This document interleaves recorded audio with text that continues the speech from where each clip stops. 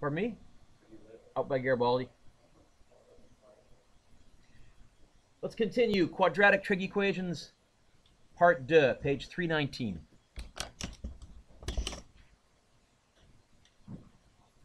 Let's look at example 3. Then we're going to do example 4, and then although then technically the lesson is done, I'm going to show you a couple of weird curveball-y type questions as well. And then I'll give you the rest of the class to plow through some of this here stuff.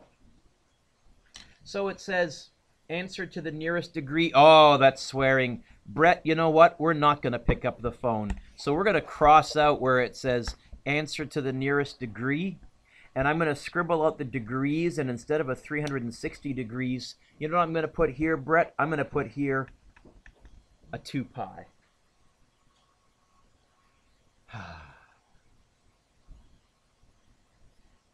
What kind of an equation is this? It's quadratic.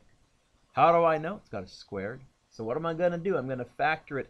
And again, I'm going to kind of visualize, I'll write this down here and I'll erase it later, that instead of cosecant squared minus 3 cos minus 28, I'm seeing something squared minus 3 something minus 28 equals 0. That's the equation I'm kind of imagining.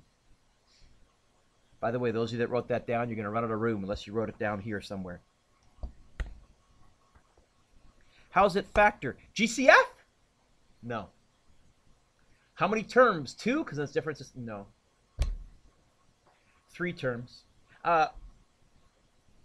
Is there something in front of the squared, Sandalee? Or oh, this is going to be one of the nicer ones to factor. So it's going to factor into 2 brackets. Nice. And I'm looking for numbers that multiply to negative 28 and add to negative 3.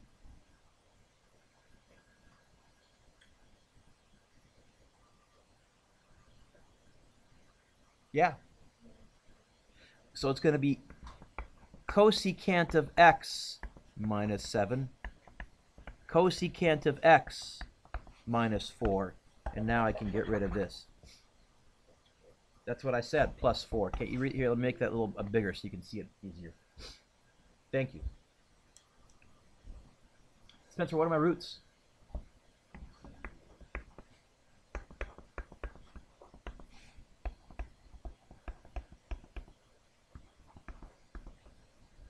Do I have a triangle with a 7 or a 4 in it? This is not special triangles. So how do I solve cosecant? I'm going to solve these both independently. How do I solve cosecant? I don't. Oh, I know what I did. Remember what I did, Tyler? No, not yet. Eventually, yes. But do you have a cosecant button on your calculator? You do have a cosecant button on your calculator? Where? Oh, pray tell. Pardon me? That's not a cosecant button. That's a cosine and a sine and a tangent button. You're telling me there's a cosecant button on your calculator? Say no! Thank you. So what do I do with cosecant? Yeah, Ryan. You know what, Ryan? Give him a little slap upside the head. Absolutely. Absolutely. Wake him up. So what do I do here? I got to flip both sides. Now, when it was a special triangle, we could get away without flipping both sides. We actually flipped the hypotenuse adjacent opposite little shtick. But here, because I don't have a special triangle, I'm going to rewrite this as, Tyler, what does cosecant go with? This is going to be sine x equals 1 over 7. Flip, flip. And sine x equals negative 1 over 4. Flip, flip. Flip both sides. Don't just flip one side. You got to flip both sides. Take the reciprocal of both sides.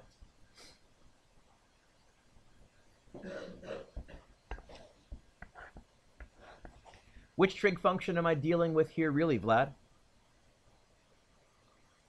Positive or negative? Here or here? Ooh, I didn't write the cast out. I visualized it. Okay, fine. C-A-S-T.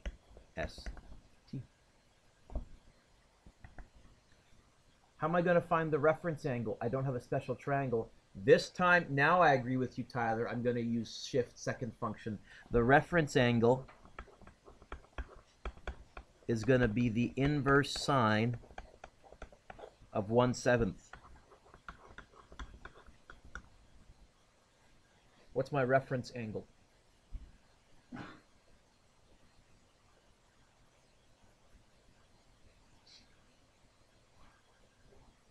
.821? Can't be 8.21. 0.821? Are you in degrees? Bet you are. I think we're in radians here. Because 8, by the way, the reason I knew 8 radians, twice around is 6.28 radians. 8 would be like 3.5 times. No, it's got to give us a nice small little angle here. Sorry? 0.143? Anybody else? Yes? 0.143. Okay, so now I can give you x1 and x2. x1 is going to be 0.143. That's this guy. How can I find that guy on my calculator? Yeah. Could you do that, please? And you'll notice I'm showing a little bit less work as time progresses. Probably on a test I'd show all this. 2.99 what? Oh, so is it 3.00? Is that right? Yeah, okay.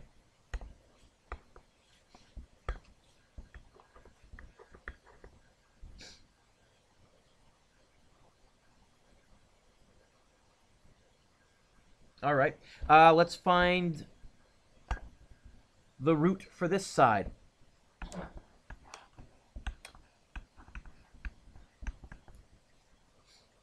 Isabel, which trig function are we dealing with here? Yeah, positive or negative on this side? With authority, like you know what you're... Negative, because it's a -1/4, right? Which means, Isabel, we must be here and here. We're going to find the reference angle again. Now that's going to be the inverse or shift sign, but I'm not going to put the negative in here, Isabel. I used the negative already. I always find the reference angle of the positive angle.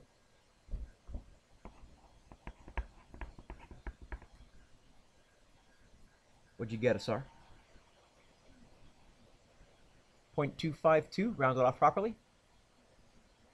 0.253 or which one? 253? Yeah. Now, how big is that angle? Is that right, 0.253 or not? Yeah. So how big is that angle there? And I'll call that x3.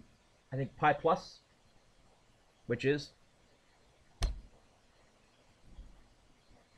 3.39. And then the second angle is that one there. How can I figure out that one there? I think 2 pi minus, which is what, Ellen? 6.03?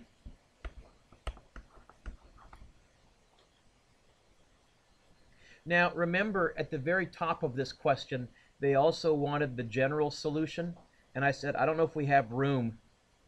If they wanted the general solution, first of all, we go back to the original equation. We check, is there anything in front of the x's at all?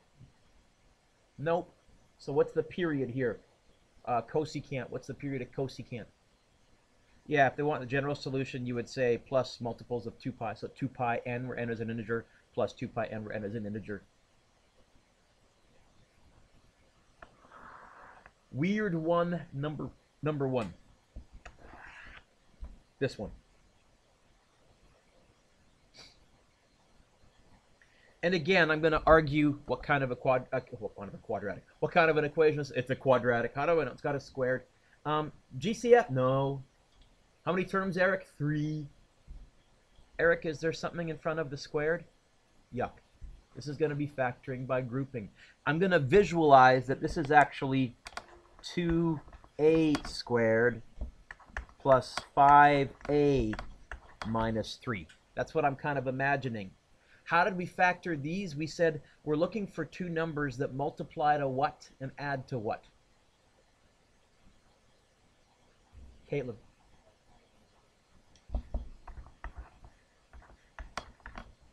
What are two numbers that multiply to -6 and add to +5? Kara. Okay, so I'm going to go like this.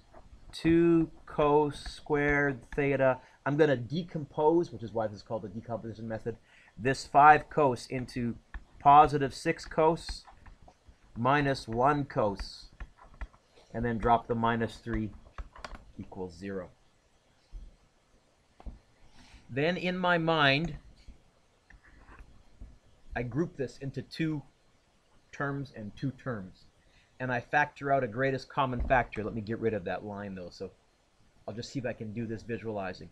GCF from the first 2, hey, yeah, that's going to be 2 cos theta plus 3. GCF from the second 2, is there one? Not really. So we have to fall back on the obvious ones. 1 or negative 1. And I think this time I want to factor out a negative 1, because that'll give me an identical bracket.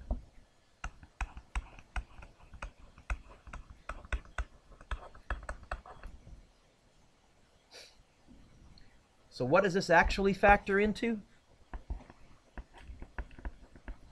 2 cos theta minus 1 cos theta plus 3 equals 0. By the way, I like this question, and you'll see why in a second.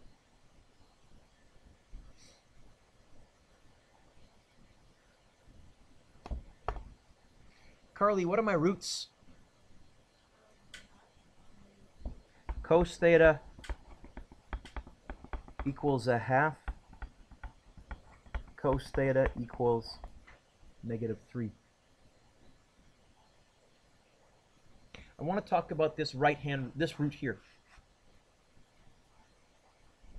Does anybody see anything weird about this?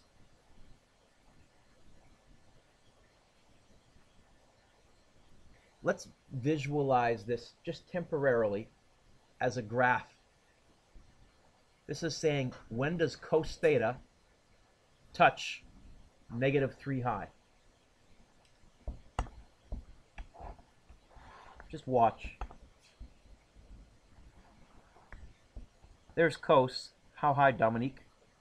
And here's negative 3. Will these 2 graphs ever touch? Will there ever be a solution for this side here? This will happen fairly often, where you're going to get one of your factors, Brett, and specifically for sine and for cosine, since the biggest sine gets is 1, and same with cosine, and the smallest it gets is negative 1, and same with cosine. If you get a factor, a root, that's bigger than 1 or smaller than negative 1, and you're dealing with sine and cosine,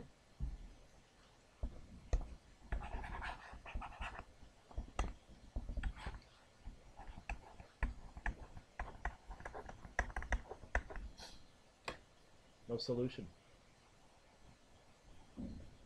What about for tangent, ugly cousin? What was the range of tangent? All reals?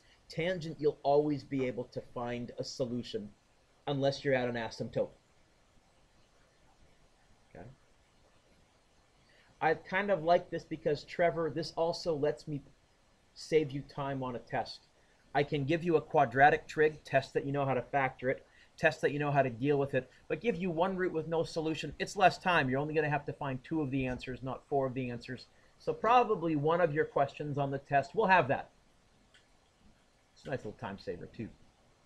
Let's go to this side over here then. Do I have a triangle with a 1 and a 2 in it? Oh, hey, let's solve this as an exact value then. I'll still start out the same. I'll go C, A, S, T. Cosine is positive here and here. The triangle we're dealing with is the 1, 2, root 3 triangle. Which angle has a cosine of 1/2? Why, the top one up here, pi by 3, which means this angle is pi by 3, and that angle is pi by 3. I think my first root is pi by 3. My second root is, oh Oh, it would be 6 pi by 3, take away 1 pi by 3, 5 pi by 3, yes?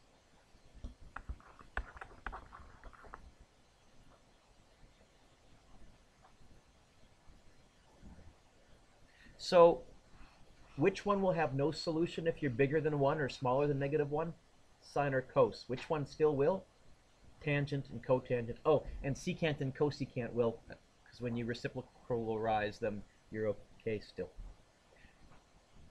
Every year, I also put a question like this where there's a tangent there, and kids cross out the tangent. Don't. Yeah.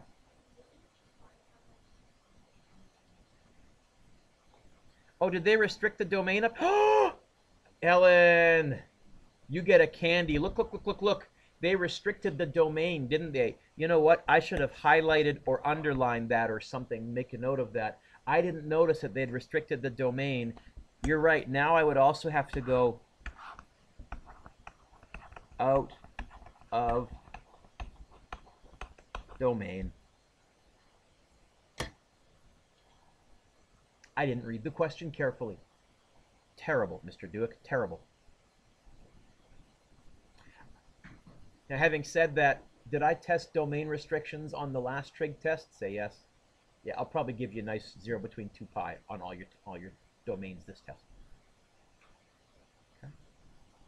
I was going to do a few more, but I think you guys are doing okay on this, and I'll just give you the rest of the class to whittle away at this and try this, and then a bit later on I'll have a take-home quiz for you as well on quadratic trig equations.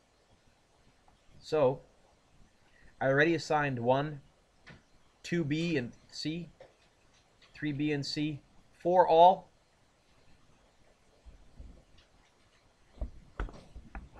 Five all.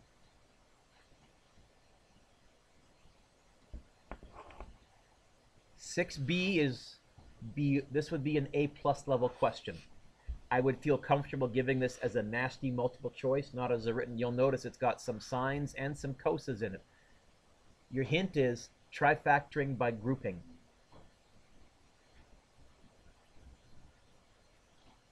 Nah.